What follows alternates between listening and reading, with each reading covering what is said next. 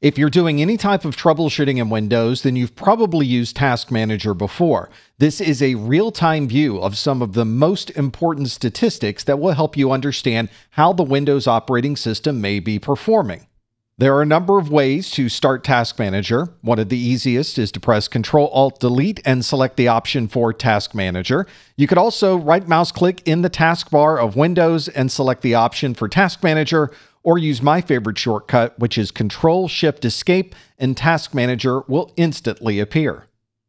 Once you start Task Manager, you'll find a number of different tabs across the top that will choose different statistics in different parts of the Windows operating system. We'll start with the Services tab. This can, of course, be also accessed from the Control Panel, but this will show you all of the services running on your system, all from the Task Manager front end. This is a very easy way to access this list of services, and from here we can start, stop, or restart any of the services running in our Windows system. The Services tab is usually at the end of the list of Task Manager tabs, and you can see all of the services running on this computer are listed. You can right-mouse click on any of these services to start, stop, or restart the service, and you could launch the Services applet, which provides you with even more options. When you first log into Windows, you'll notice a lot of different applications will automatically start during that boot process. You can manage this list of applications from the Startup tab of Task Manager. When you're troubleshooting a problem during startup, you may want to disable one or all of these different startup applications to see if you can resolve this particular issue. Then you might want to turn them on one by one or in different groups, restart your system, and see if you're able to pinpoint where the problem might be occurring, and that way you're able to disable that particular application during the startup process.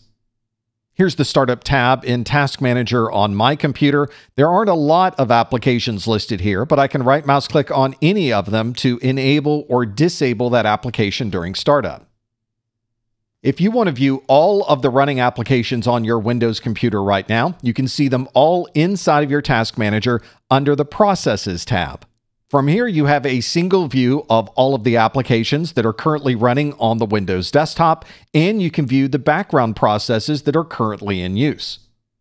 The default view is to see the CPU usage, memory, disk, network, GPU, and other metrics, but you can also rearrange these columns, sort by different information in these columns, and if you right-mouse click, you can add additional metrics to this view.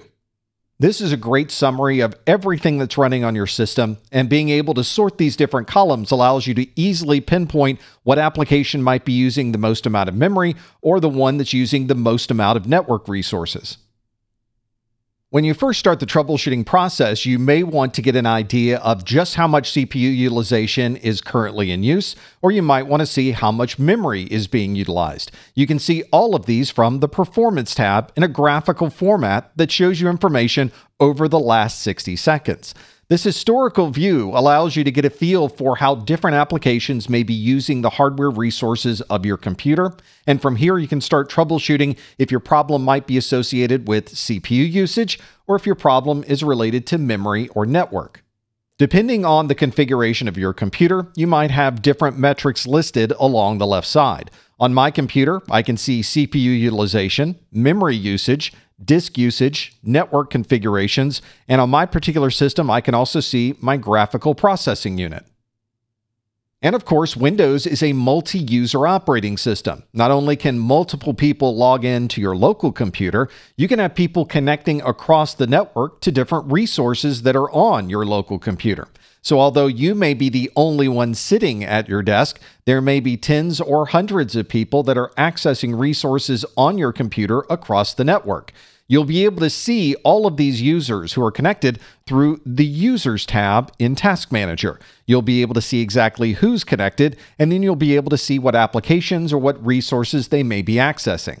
And since this is your computer, you also have control over who may access, and from this view of Task Manager, you can choose to disconnect a user if you'd like to remove their access from the system.